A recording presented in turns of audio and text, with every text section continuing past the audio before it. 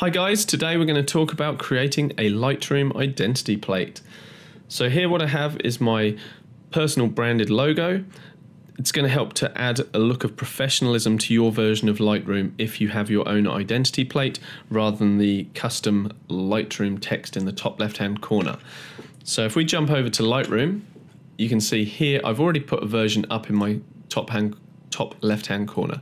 If I right click and go to identity plate, I can change this back to Lightroom only, click OK. Now for most of you, that is what you will see if you have not created your own personalized identity plate.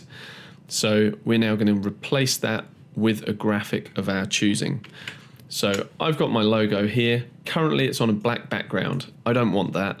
I want it on a transparent background. So ideally, if you've created your logo in either Illustrator or Photoshop, whether it's vector art or pixel based, you should be able to, providing you still have the original file, be able to hide the background so that you can get your logo on a transparent layer.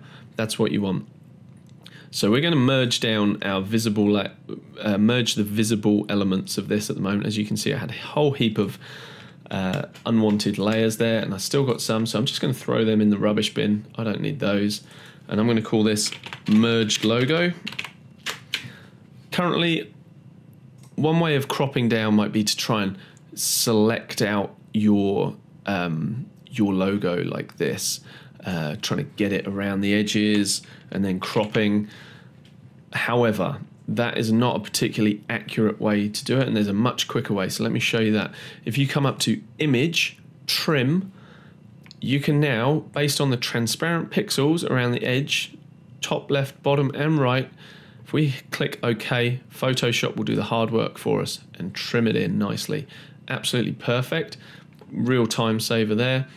So the next step for me is I'm actually going to increase the size of the text Anthony Turnham photography to match the height of the AT, because I just feel by the time I've shrunk that down to fit in Lightroom, it's going to be borderline unreadable, particularly the thin Anthony Turnham here.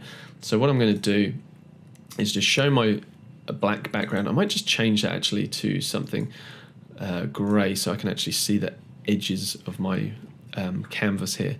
So I'm actually going to create more space for myself over on the right hand side, because as I increase the size of this text, it's going to want to grow. So by clicking over here, we're going to grow out to the right, and let's, based on percentage, let's add another 30%. So let's go to 130%.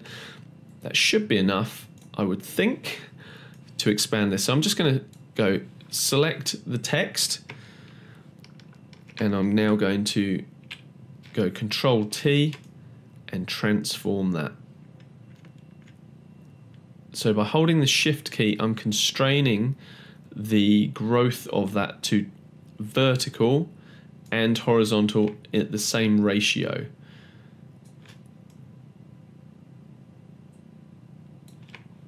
Now I just want to get this the same height and width. So I'm just going to go with this at the moment, and I do need to grow my canvas slightly more. So I'm going to go Image, Canvas Size, and grow to the right, and let's just go throw in 140 because we know that's going to be bigger than what we've got. And unfortunately, it's cropped off Anthony Turnham. Booger. So what I'm going to do now is I'm actually going to make the canvas larger. So let's go to Image, Canvas Size, and grow the canvas to the right. So select the width, select our anchor to be the middle left point, so it's going to grow out to the right as we make this larger. And let's just throw in an arbitrary bigger number here, which is basically going to give us enough breathing space to grow our text. Let's select the text here, let's copy it, let's paste it, and we're going to grow that. We're going to hide our original logo, and we're just going to grow this. You can hold the Alt key so it will grow out proportionally from the middle, or if you let go of the Alt key and just hold the Shift key, you'll constrain the ratio, which is what you want so that it's not warping. You hold the Shift key, I'm going to bring it up to the top. Well, I'm happy with that, and I'm going to bring it to the bottom, and I'm happy with that. And once you're happy with your resizing, just hit enter. Perfect. Now I'm going to re-show my original logo and just delete that first text there. So I'm going to come down to the correct layer, hit delete, and now I'm left with my branded logo on the left and the text to the right, and they're all the same height. Nice. I'm going to reuse that trim tool. So let's come up to image, trim, OK. Now the next thing we need to do is consider the size of this. As you can see, we're at 8.33%. This logo is massive. So let's resize that to what Lightroom expects, which is a 40 pixel high image. The other thing I'm going to do is this will appear slammed to the left of the screen on Lightroom, and I just want to give it a little bit of forced breathing space. But I will do that once I've resized it. So let's go image, image size. Now we want image size, not canvas size, because canvas size will actually crop off the existing without the image without resizing it, whereas this image size will actually resize the image for us. And we know the height that Lightroom expects on the version CC is 40 pixels. So let's resize that, zoom in to 100%, which is where we are here. If we re-show the background, we can see what our logo is looking like, and that's pretty much how it's going to look in Lightroom. And I'm going to go to canvas size again and just add some extra pixels to the left-hand side. And currently we're at 255 pixels. I'm going to come up to 275 pixels. That will give us 20 pixels popped on the end there, and we're going to save it. So hold Shift, Control, Alt and S. That will bring you to the Save for Web dialog. We're going to save it as a PNG. PNGs are brilliant for preserving the transparency. Hit save. Done. We've got one already called Lightroom Identity Plate. We're going to save that name there. Hit save. Doesn't matter what you call it, but obviously call it something that's meaningful to you. I usually use LR as my Lightroom abbreviation. Let's come back into Lightroom.